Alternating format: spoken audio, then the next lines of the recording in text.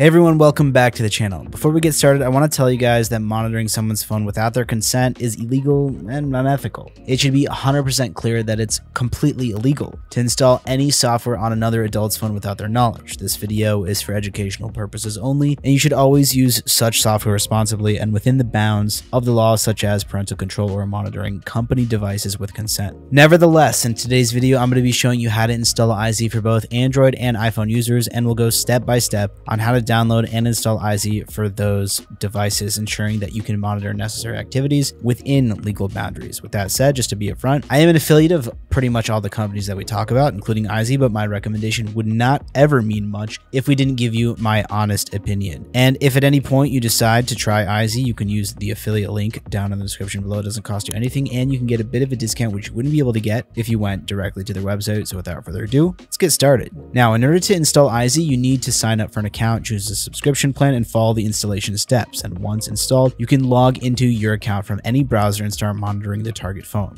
Okay, let's dive into the installation process for non-jailbroken phones. This method is pretty straightforward and it doesn't take too much time. First, log into your EyeZy account and choose a subscription plan that suits your needs. Then select the iOS option, which will take you to the iCloud sync page. Here's where you need the target phone's iCloud credentials. After you enter those details, you'll have to wait for the 2FA, two-factor authentication code, to appear on the target's device. Enter that code and you're just about there. Okay, so after entering the code, you'll need to wait just a few minutes for EyeZy to sync data from the phone's iCloud backup to your EyeZy dashboard. That's pretty much it. You are all set up and set to go. Okay, now it's important to mention that to access EyeZy's full range of features, you'll need to jailbreak your iPhone. But before you even think about jailbreaking a device, you should know it's risky and should be done by a professional because it can damage the device. Fortunately, however, the EyeZy team does offer a service to jailbreak and install the app remotely for an additional cost. Okay, so for those of you who already have jailbroken iPhones, let's go through the next steps. Okay,